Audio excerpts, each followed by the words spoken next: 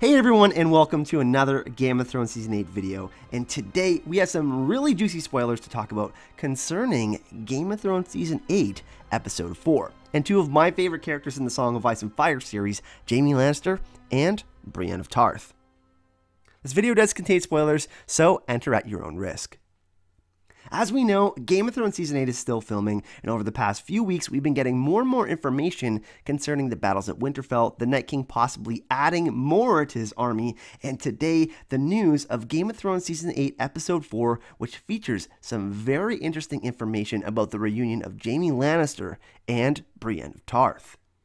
According to Luca from Watchers on the Wall, Los Reinos, according to their trusted sources, saw Nikolai and Gwendolyn on set for one night of night shooting. But that's not all. They also found out that a sequence of aerial shots were being filmed in Episode 3 concerning the Night King and his army as they are advancing through the snow amid lit bonfires, and by this point, right in the mid-season, the army of the dead will be composed by wildlings and brothers of the Night's Watch. But that's not all. Here's the juicy part.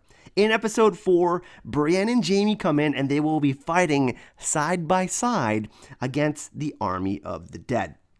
So this is finally crazy, everyone. The two swords that once formed the sword Ice, the ancient Valyrian steel sword of the House Stark, will be doing battle against the White Walkers and the Night King in Game of Thrones Season 8. So Brienne and Jaime are going to be fighting together. And I also thought that Jaime and Brienne would reunite before the battle for the dawn, but this news suggests that it will go much further than that, and the fully bearded Jaime Lannister, that's right, he's got a full beard for Game of Thrones Season 8, will be fighting for his life and his loved ones. Yes, he does love Brienne of Tarth. I totally ship Brienne and Jaime, as should you. Now, this scene supposedly takes place near the Mammoth, Meg, Harrenmore, and Quarry, so it's possible that this battle in the north is actually the battle in Winterfell. We always knew that the north would matter as much as King's Landing when it was all said and done at the end of the show. The idea of them fighting together, having forged vows to protect the children of Catelyn and Ned Stark really excites me, but we know that Jaime lost his sword hand, so it's safe to assume we won't be getting the same legendary Jaime Lannister that we heard about when he was really one of the best sword fighters in the realm in his youth.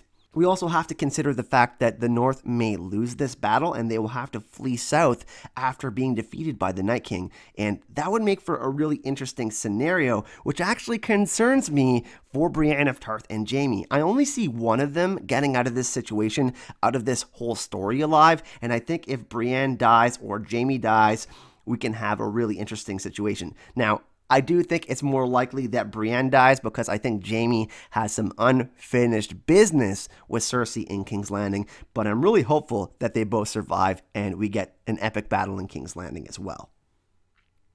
We're going to see a very different side of Jaime Lannister in Season 8, and I think it's safe to say that Jaime and Brienne fighting beside each other is going to be one of the best moments in Game of Thrones Season 8. But what do you all think? Will they both survive this encounter with the army of the dead in the north, or will one of them make it out alive? Will it be Jaime, or will it Brienne? Let me know your answers in the comment section and what you think is going to happen in Game of Thrones Season 8, Episode 4.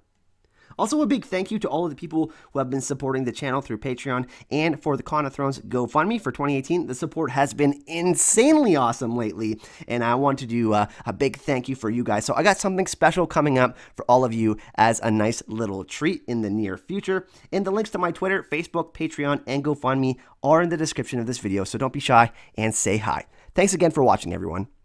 Hype and love.